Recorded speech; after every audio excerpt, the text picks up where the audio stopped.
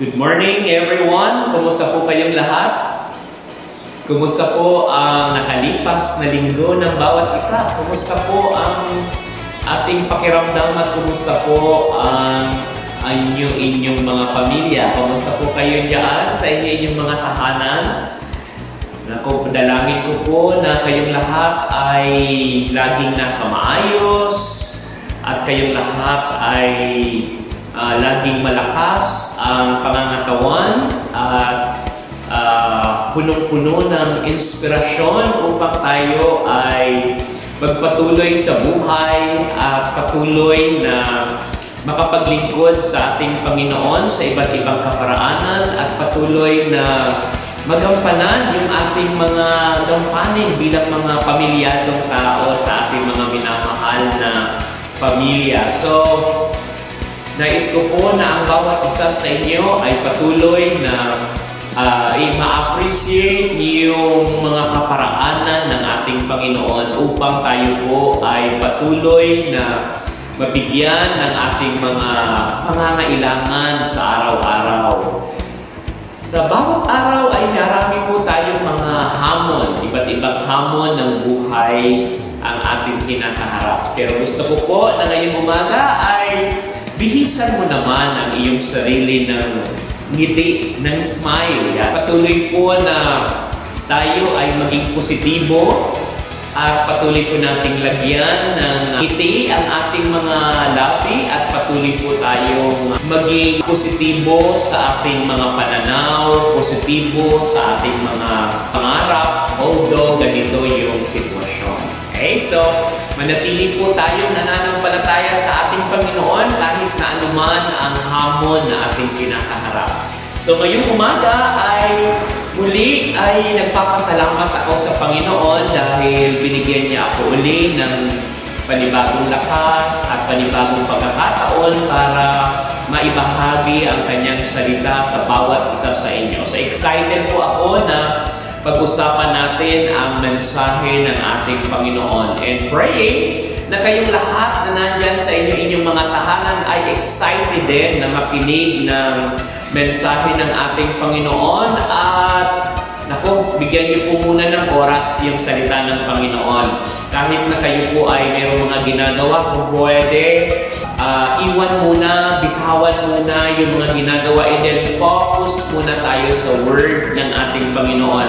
Naniniwala kasi ako na ang salita ng Diyos ay nagbibigay ito sa atin ng direksyon, nagbibigay sa atin ng inspirasyon, at nagbibigay sa atin ng panibagong lakas upang tayo ay makapagpatuloy sa buhay at patuloy na makabangon at patuloy na makapagsimula ng maayos at tama sa harapan ng ating Panginoon. So kaya ngayong umaga ay samahan niyo po ako na i-welcome ang ating speaker na walang iba kundi ang banal na Espiritu, ang ating Panginoon, at magamit niya ang aking labi, magamit niya ang aking lakas para ang mensahe niya ay maiparating sa ating lahat. Holy Spirit, ngayong umaga, patuloy ko pong dalangin na malaya kang makakilos sa puso namin, sa isip namin. Buksan niyo po ang aming kaisipan at ang aming pag-unawa.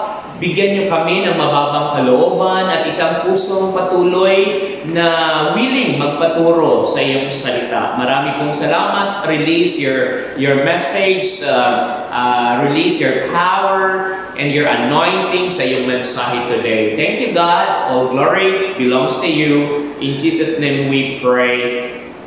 Amen and amen.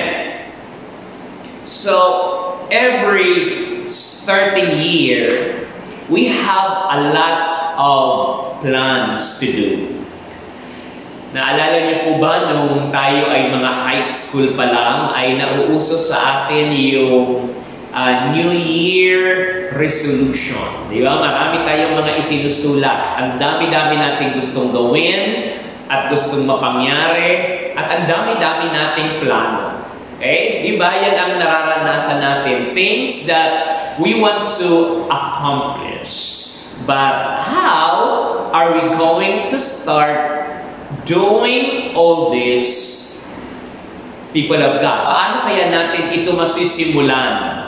Paano natin kaya ito magagawa? Di ba? So, although dami-dami nating plano, Pero minsan ay napapaisip tayo, paano ko kaya ito gagawin? Paano ko kaya sisimulan? Nako, napakahalaga po na maunawaan natin, people of God, na ang panimula or pagsisimula ay talagang napakahalaga ito. Okay? Napakahalaga ito. So what we build, we will build first matters most. Tama? Napakahalaga po na kung ano po yung ating unang binibuild sa life natin ay napakahalaga po ito. So, kailangan po natin itong bigyan ng tamang atensyon, tamang pagpaplano, at tamang pag-iisip. At higit sa lahat, syempre, yung gabay ng ating Panginoon. So, yun po ang pag-uusapan natin ngayon. At ang mensahe today ay pinamagatan kong build your altar first. Build your altar first. So, yun po ang pag-uusapan natin ngayon. Pero, bago ko tuluyang ipaliwanag sa inyo at ibigay sa inyo yung mga points ng ating pag-uusapan ngayon na pinamagatan kong build your altar first, ay gusto ko muna basahin sa inyo ang mga ilang verses na makikita natin sa book of Genesis chapter 12, and then Genesis chapter 26, and then Genesis chapter 35. Meron po mga ilang mga verses diyan na yun po ang pag-uusapan natin ngayon. So basahin ko po muna sa inyo yung Genesis 12, verse 7 and 8. Ang sabi po dito, the Lord appeared to Abram and said, to your descendants, I will give this land. Ang ganda, no? So, yung bungad ni Lord ay kinausap niya si Abram. Ang sabi niya, to your descendants, I will give this land. So, nung sinabi yun ni God kay Abram, yung naging response na Abram ay ito po. So, he built an altar there to the Lord who had appeared to him. Then, he proceeded from there to the mountain on the east of Bethel and pitched his tent with Bethel on the west and Ai on the east. And there he built an altar to the Lord and called upon the name of the Lord. So sa Genesis 12 verse 7 and 8 ay nag-appear ang God kay Abram. At ang kanyang pangako ay sa iyong descendants ay ibibigay ko ang lupain ito. So, yun yung sinasabi ni God nung siya ay nag-appear kay Abram, yun ang kanyang mensahe. Yung naging response ni Abram nung time na yun ay, sabi nung, so, he built an altar there to the Lord who had appeared to him. And then, yung altar na kanyang tinayo ay, sabi niya doon, he built an altar to the Lord and called upon the name of the Lord. So yung altar na yon na itinayo ni Abram ay altar na para sa ating Panginoon. Dahil ang Diyos ay nagpakita sa kanya sa lugar na yon. And then, Genesis 26, verse 24 to 25. The Lord appeared to him the same night and said, I am the God of your father Abraham. Do not fear, for I am with you. I will bless you and multiply your descendants. for the sake of my servant Abram. So he built an altar there and called upon the name of the Lord and pitched his tent there, and there Isaac's servants dug a well, covenant with Abimelech. So makita natin dito, people of God, makita natin dito na si Abram sa Genesis 12, verse 7 and 8, nung nag-appear sa kanya si God, ay nagtayo siya ng altar. At yung altar na yon ay nagre-represent doon sa God na kanyang nakatagpo. Doon sa Diyos na nakipag-usap sa kanya na may daladalang pangako. Pagdating sa Genesis 26, 24 to 25, ang kinausap ni Lord ay hindi na si Abraham, bagkus ang kanyang anak na si Isaac. Ang nagpakabilog, the Lord appeared to him the same night and said, I am the God of your father Abraham. Do not fear, for I am with you. I will bless you and multiply your descendants for the sake of my servant Abraham. So he built an altar there and called upon the name of the Lord and pitched his tent there. And there Isaac's servants dug a well, covenant with Abimelech. So, ang unang kinausap ni Lord ay si Abram. Then after Abraham, ang kinausap naman ni Lord ay ang anak niya na walang iba kundi si Isaac. Then, nung kinausap ng Lord si Isaac, ay same response ng kanyang father na si Abraham, nagtayo din siya ng altar. Yung altar na yon ay para sa Diyos. Nagre-represent, nagpapaalaala na isang araw sa kanyang buhay ay kinatagpo siya ng Diyos. Amen? Then, Genesis 35 verse 7. He built an altar there and called the place El Bethel, because there God had revealed himself to him when he fled from his brother. So dito, sino naman ang nagtayo ng altar? Wala pong iba kundi si Jacob. Dito sa Genesis 35 verse 7, ang tinutukoy dito na nagtayo ng altar na tinawag niyang El Bethel ay walang iba kundi si Jacob. Sino si Jacob? Si Jacob ay isa sa mga anak ni Isaac. Si Abraham, nung nag-appear sa kanya si God, nagtayo siya ng altar.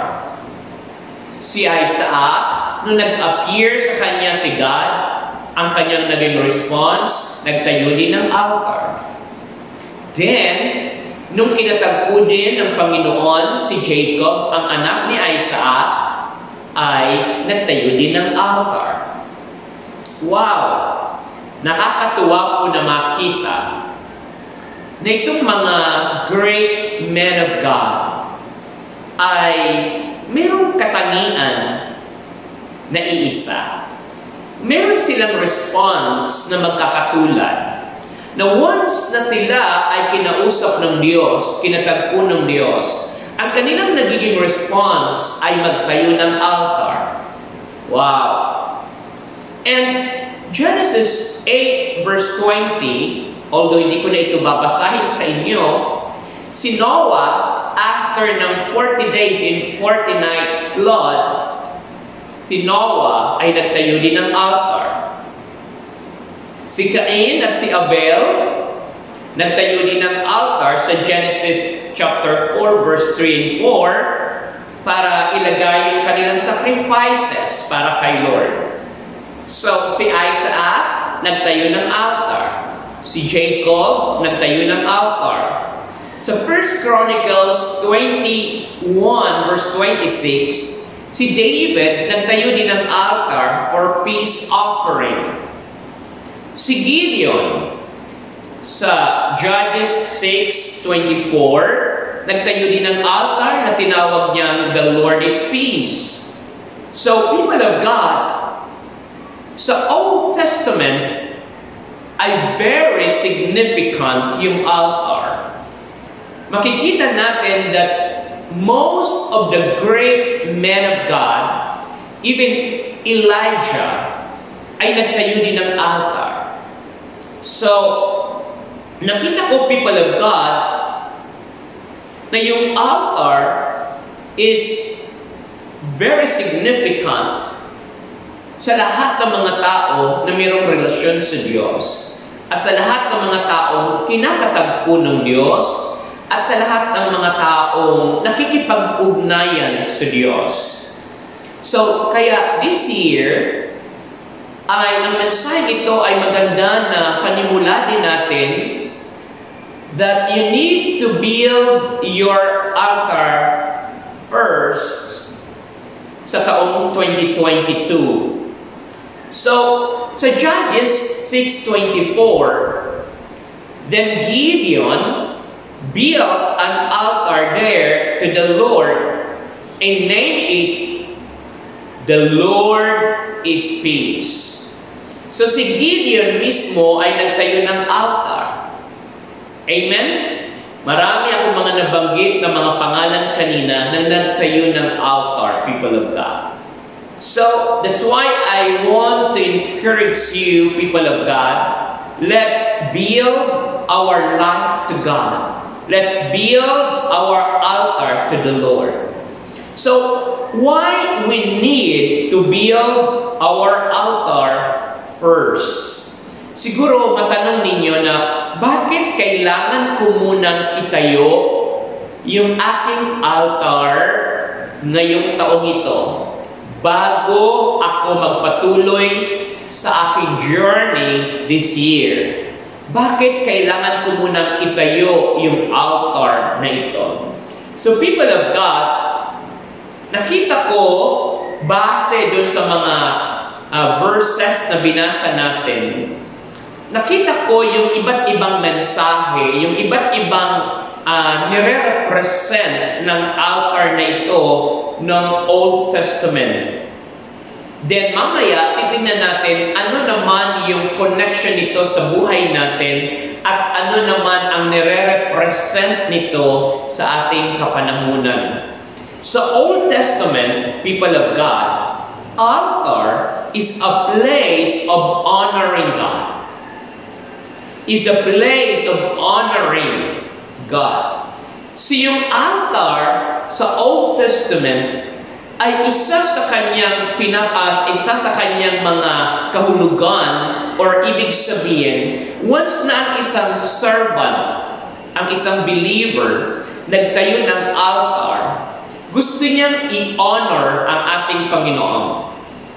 Pwedeng through His offering or anuman na kanyang ilalagay doon sa altar, it signify na ino-honor niya ang ating Panginoon. So, people of God, your life is the very reason why God gave His Son, Jesus Christ, to die on the cross and to give you new life to honor Him. So, people of God, yung altar pala ay dapat ito yung place, ito yung lugar na magdadala ng pag-honor sa ating Panginoon. Amen? Yun yung ibig sabihin doon sa Old Testament. Okay? And then number 2, altar is a place to build and to exercise your faith to God. Naalala niyo po nung si Abraham, kinausap ni Lord. Sabi niya, Abraham, i-offer mo sa akin ang iyong anak na si Isaac. At nung time na yon ay nag-obey si Abraham. In-exercise niya yung kanyang faith. Ang kanyang ginawa ay nagtayo siya ng altar. Then doon sa altar na yon ay inilagay niya ang kanyang anak. para gawing offering kay Lord.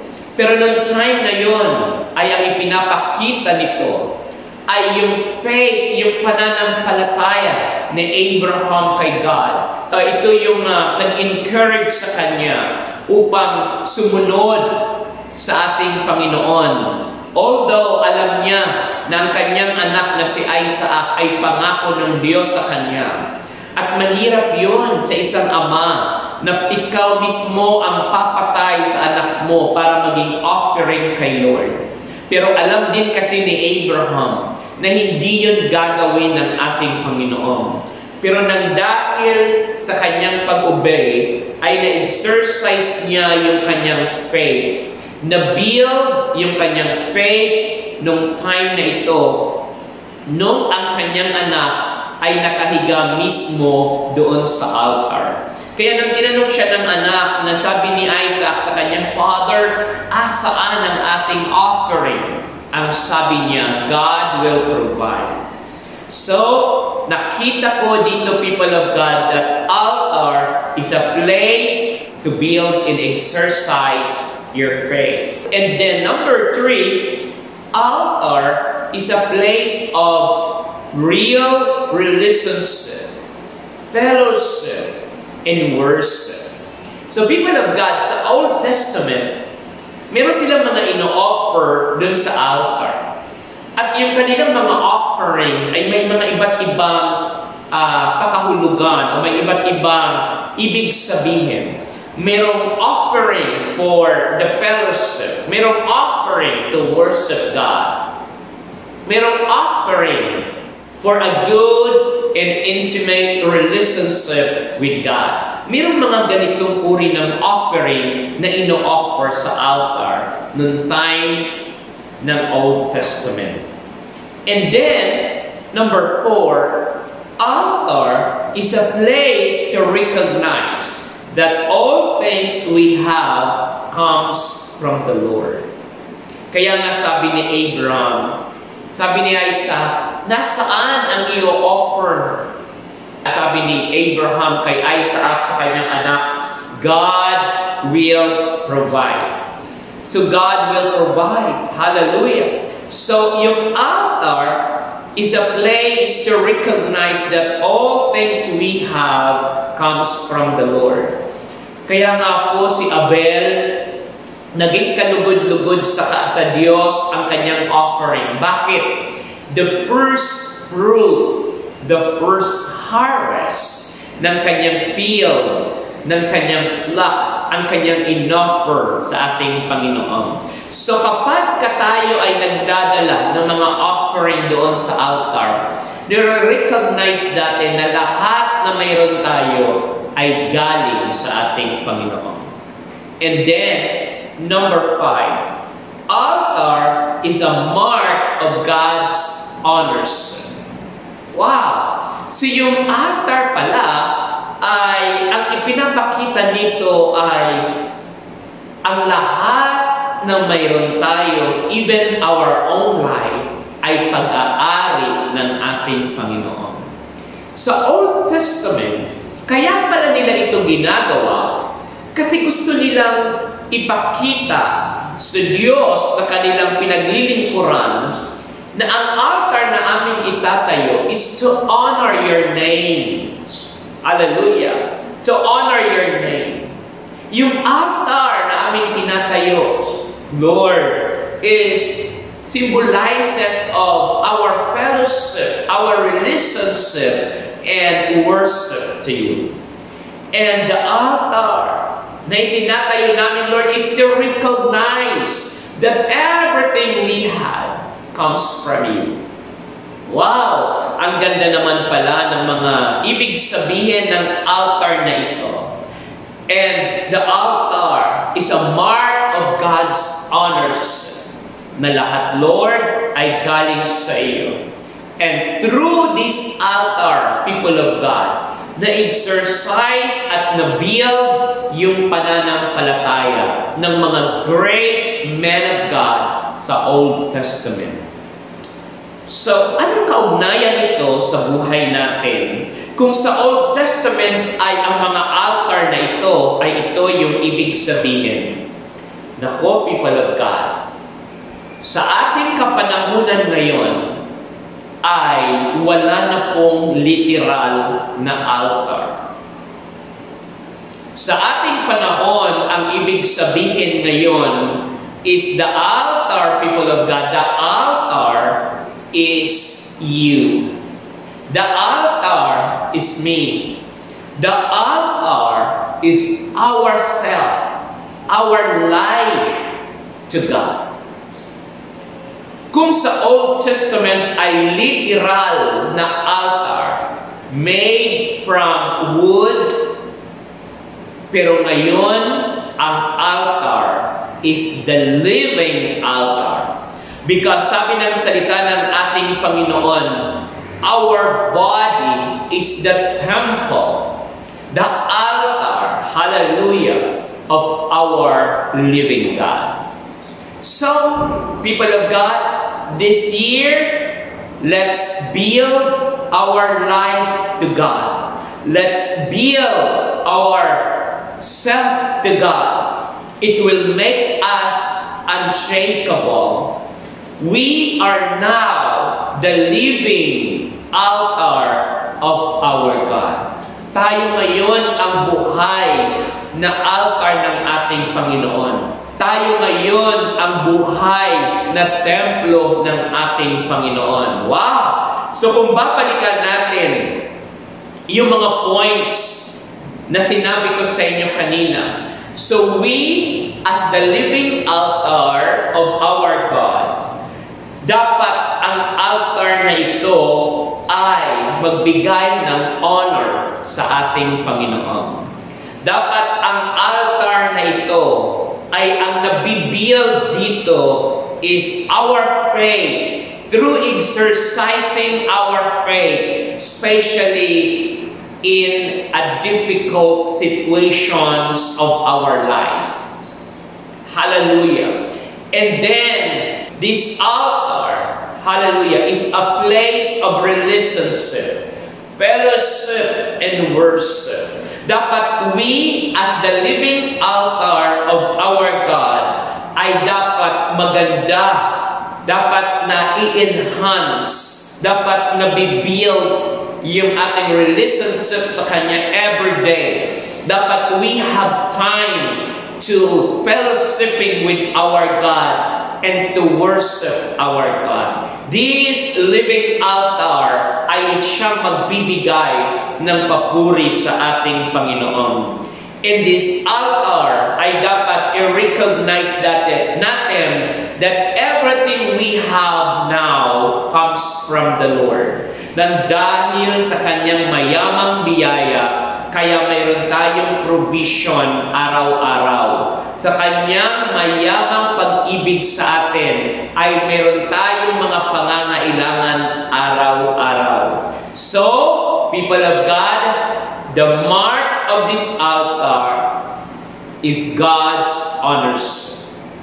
People of God, tayo ay pag-aari ng Diyos. Ang ating katawan ay ang altar ng ating Panginoon. So now, we are the living altar of our God.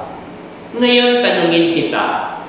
Gusto kong sa pamamagitan ng tanong na ito ay magkaroon tayo ng time to evaluate ourselves before God.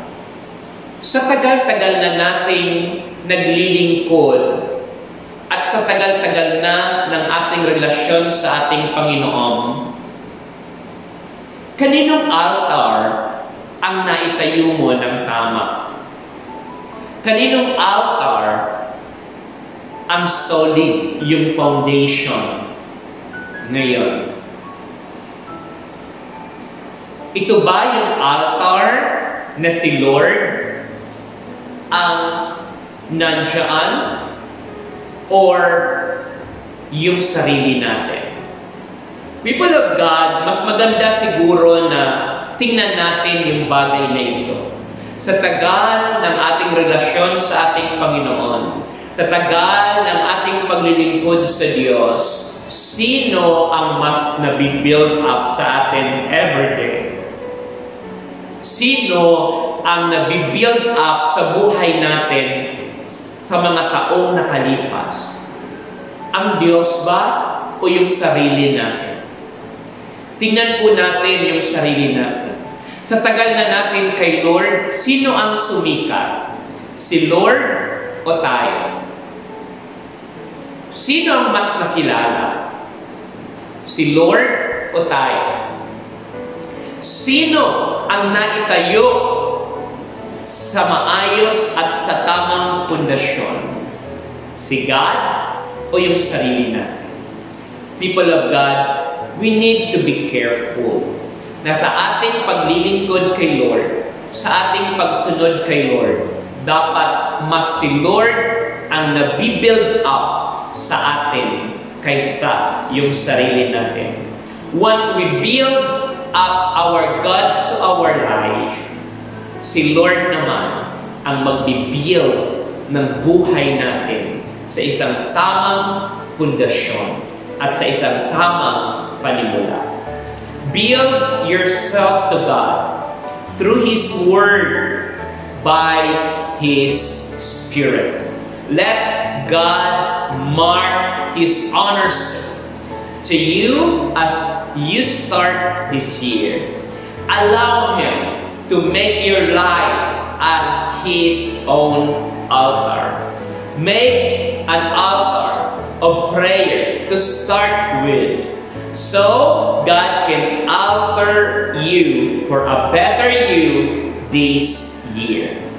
People of God, the living altar is you. The living altar of God is me. So this year, build first your altar. And your altar is yourself in the presence of our God. So kaya ngayong oras na ito, sa taong ito, itayo natin ang ating sarili ng solid sa harapan ng ating Panginoon. And allow God to make us, to make our life as His own altar. Wow! Praying and hoping na ang mga bagay na ito ay naging paalaala sa bawat isa sa atin. Simple lang. Simple lang ang mensahe ni Lord sa oras na ito sa atin. Habang tayo ay nananatili at tumatagal sa ating paglilingkod kay Lord, hayaan mo na ang Diyos ang maitayo ng tama sa buhay mo. Hayaan mo na ang Diyos ang umupo sa buhay mo. Hayaan mo na ang Diyos ang manguna sa buhay mo. Hayaan mo na ang Diyos ang patuloy na mailagay sa mataas na kalagayan sa buhay mo. Hayaan mo na ang Diyos ang patuloy na kumilos sa buhay mo. Hayaan mo na ang plano ng Diyos ang patuloy na maisagawa sa buhay mo. Hayaan mo na ang Diyos ang manguna sa buhay mo.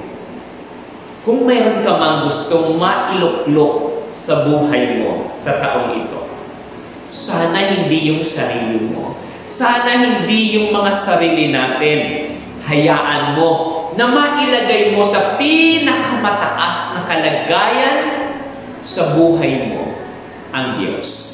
Pag ang Diyos ang naitayo natin sa buhay natin ng tama at siya ang pinaka-pundasyon ng ating buhay, ang ating buhay ay ang kanyang magiging altar upang ang buhay na ito ay patuloy na magbigay ng glory, magbigay ng honor sa ating Panginoon. Upang ang altar na ito ay mabuhay sa pananampalataya sa Diyos. Hayaan mo na ang altar na ito ay pahalagahan ang relasyon sa Diyos at makipag-fellowship at patuloy na i-worship ang Diyos araw-araw. Hayaan mo na ang buhay na ito ay i-recognize na ang lahat na mayroon tayo ay galing sa Diyos. Hayaan mo na ang maging tatak mo, ang maging tatak ko, ang maging tatak natin ay ang altar na ito ay pag-aari ng Diyos na gumawa ng langit at lupa. Maraming salamat, people of God. Hayaan mo na ang Diyos ang mailuklok diyan sa buhay mo. Sa taong ito, pag si Lord ang inuna natin, pag inuna natin na ang sarili natin ay maitayo sa harapan ng ating Panginoon, makakaasa ka na magiging maganda ang taong ito sa buhay. Hallelujah. Lord God, marami pong salamat sa mensahe na iyong pinagkaloob sa amin sa araw na ito. Dalangin ko po, Lord God, na sa pamamagitan ng mensahe nito ay ma-realize po namin na kami pala yung living altar mo. Kaya Lord, i-display niyo po ang iyong kapangyarihan at ang naisin mo sa buhay namin. Gawin niyo po ng aming buhay ay buhay na altar upang ang iyong kalwalhatian ay patuloy na maihayag sa mundong ito. Lord God, marami pong salamat. Patuloy mo pong yakapin ang bawat isa sa amin at patuloy mo kaming bigyan ng kalakasan upang kami ay makapagpatuloy sa buhay. Lord, we belongs to you, God, because you are our God, our Savior, our Lord, our provider, our healer, our protector. Lord, make our life as your own altar. Marami pong salamat. All glory belongs to you. In Jesus' name we pray. Amen and amen. Maraming salamat, people of God, sa iyong oras, sa iyong panahon, at sa iyong effort na shinare mo ang mensaheng ito sa iba. Kaya ngayon, ang taong ito, nako, itayo muna natin yung ating altar. Yan yung first assignment ni God sa atin para matagawa natin ngayong taon. Sino nga yung altar? We are the altar of God. We are the living altar of the living God. Maraming salamat. God bless and we love you, people of God. See you next Sunday.